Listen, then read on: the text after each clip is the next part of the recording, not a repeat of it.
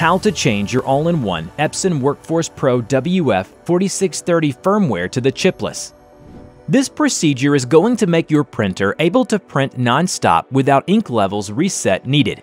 You will need a laptop or personal computer working on Windows operating system, USB cable, an activation key, and 2 software applications, INKCHIP firmware and INKCHIP activation. Connect the power cord to the rear of the printer and plug it into a wall outlet, but don't start a power on.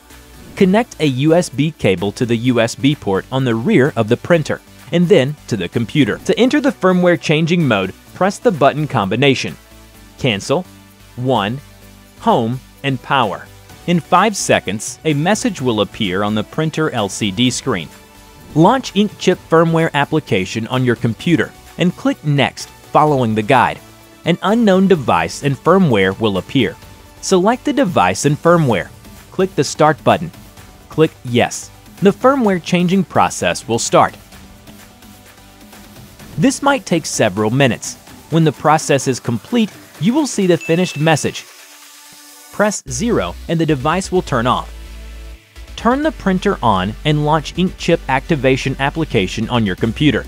Select the printer and click Activate Online. Enter the activation key and click OK. Save the recovery code in case you update the firmware.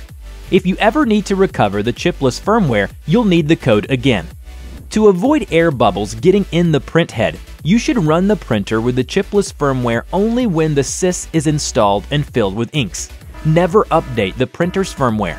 Otherwise, it will reset to default settings, so you will need to recover the Chipless firmware.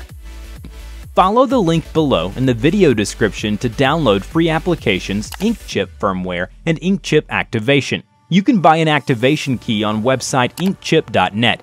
Wishing you good prints.